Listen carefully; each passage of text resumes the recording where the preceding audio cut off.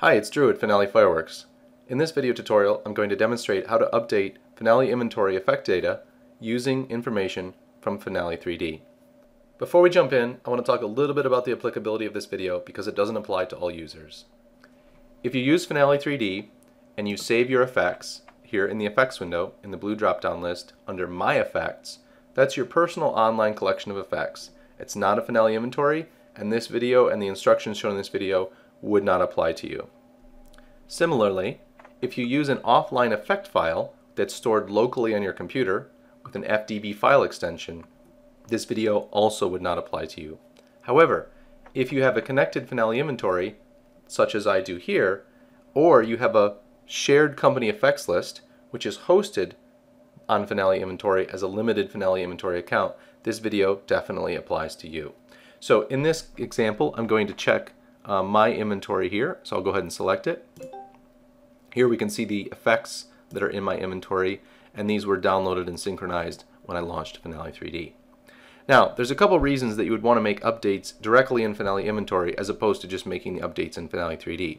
Remember, if you just want to change some simple information or to even change a lot of information, you can do that directly in Finale 3D. You can change a description, a duration, a height. You can adjust you could even change a part number, pre-fire, etc.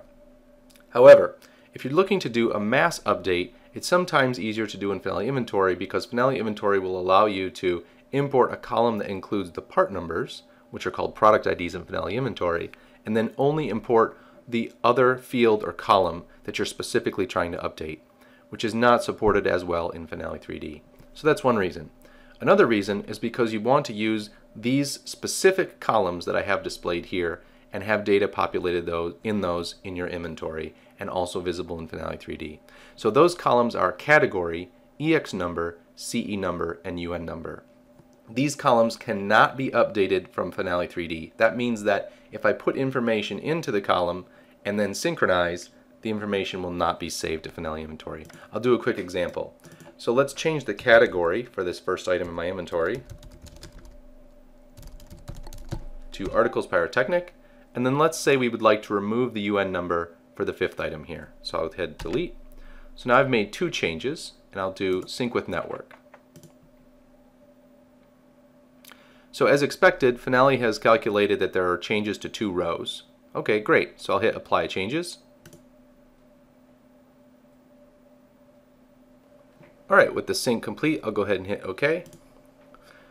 Now here we can see that the category that I entered for the first item and the UN number which I had deleted for the fifth item has returned. So this behavior is completely normal.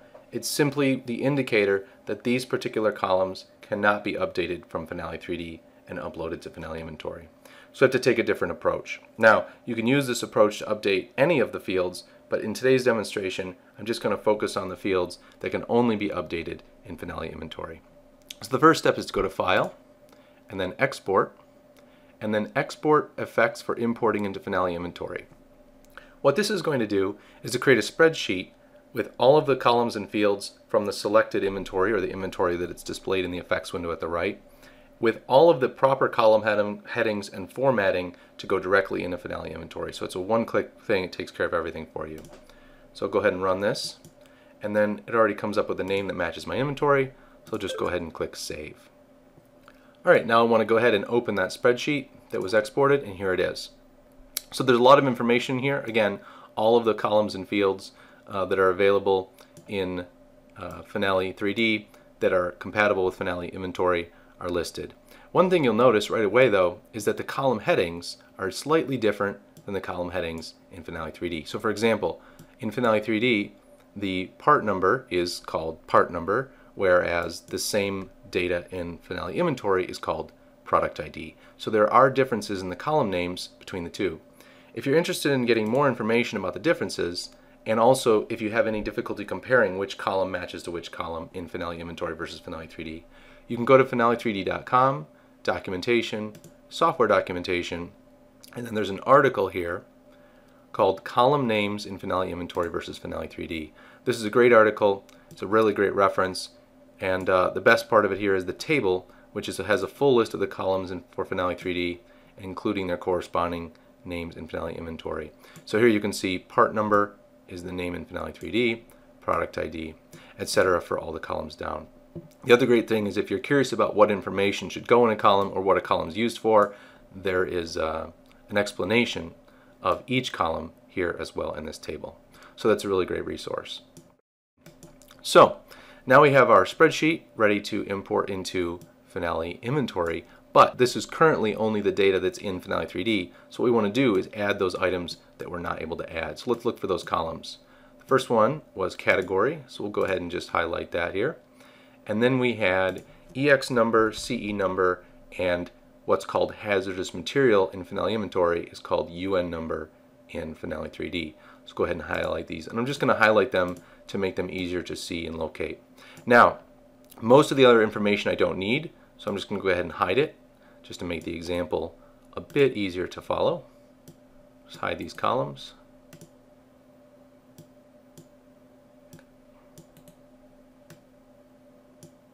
I'll go ahead and adjust the column widths on the columns that I'm using to make it a bit easier to see. Make the spreadsheet a bit wider. So here we have category, EX number, CE number, and hazardous material, which again is the same as UN number. Perfect. Now instead of entering data during the demonstration, I've actually got some data prepared here. So what I'm going to do is just paste in the values that I'd like to have. Again, this is just something I prepared in advance in a separate spreadsheet. So here we go. So now for the categories, I've chosen for some items to categorize them as articles pyrotechnic, for other items display fireworks, and for a few other items consumer fireworks. I put in some example EX numbers, some example CE numbers, and then example UN numbers for some of these products. So now this data is ready to go. Now the only columns that I need to import are the ones that I'd like to change, plus the product ID or part number, so that it can be, that's the reference for the lookup to make sure that the correct information goes into the correct row in the database. So I don't need description anymore, which I may have needed in order to kind of reference when I was entering this information, but since I've got it all in there now, I can just hide this. So this is exactly what I need. Notice like for the 3-inch rack, I don't care about the category for that or any of the other information, so I've just left it blank. So right now I'm not going to include that when I do the copy operation. So the next step here is to select the data, including the column header rows, and then just do copy, which is also Control-C as a keyboard shortcut. The next thing I want to do is switch to a web browser and go to Finale Inventory. So you're going to go to the link that'll be specific to your Finale Inventory account, and that'll take you to the login screen. Once you log in, it'll bring you to the home screen. The next step is to go to View Products. On the View Products page, go to Import Products and then Import from Spreadsheet. This is one of my favorite features in Finale Inventory. All I have to do is do Control-V to paste from my keyboard, or right-click and do paste, and all the information will come in and be matched up automatically.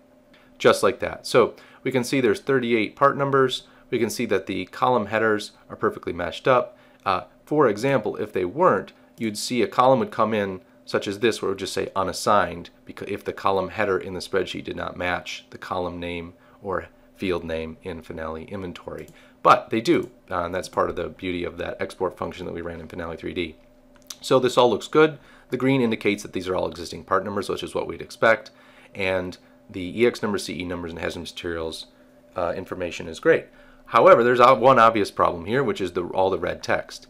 Now, that's because category is a very special case in Finale Inventory, and the red indicates that these categories actually will not be imported if we proceed. And the reason is because categories have to be specified in advance prior to importing them into Finale Inventory. So how do we do that? Go to the upper right hand corner and click on your company name or the name of your Finale Inventory account. Then go to the Products tab, and then on the Products tab scroll down until you see Product Categories.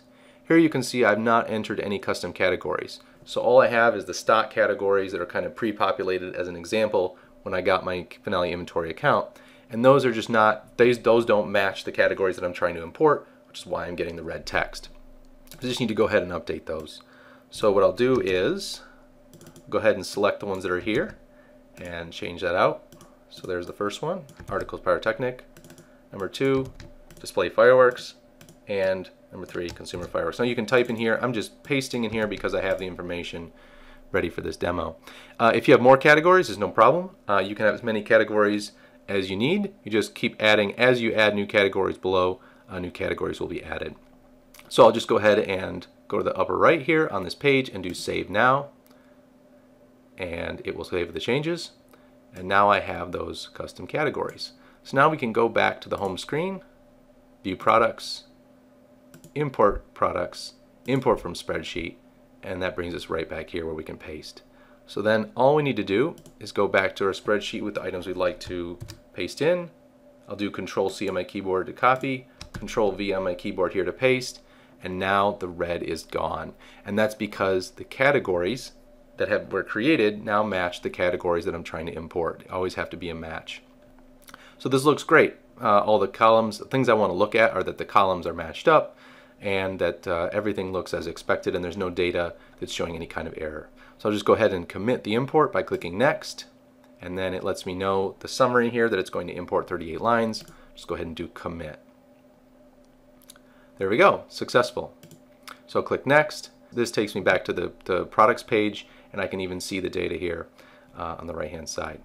Now, what I'd like to do next is look at that data in Finale 3D. So we'll go ahead and minimize inventory, and we'll see, wow, the data really hasn't changed here. Well, it's just because we haven't synchronized or restarted Finale 3D, which would cause a synchronization to occur. So I'll just go to the blue drop-down list and do Sync with Network. All right, there we go. So click OK because the sync is complete. Now you'll see the categories, EX numbers, CE numbers, and UN numbers from my inventory have been populated, with the exception of the 3-inch rack, for which we did not specify any information. So this looks perfect. So we achieved our result of updating using the Finale inventory import process, and it looks pretty good. So now that gives me the ability to use the category as a filter. If you go to the blue gear menu, you can turn on and off filters, and for this example I've turned on the category filter. So now, much like you can filter on subtype, you can do filtering on category. So it's just another great way to sort and filter your products to make it easier to design shows in Finale 3D. All the information in these columns is of course searchable using the search box as well. That's it for this demonstration on importing information into Finale inventory from Finale 3D. I really hope you found this useful. Thanks for watching. Be sure to check out all the other great videos on the Finale 3D YouTube channel, and if you'd like to be notified as new videos come out, don't forget to subscribe.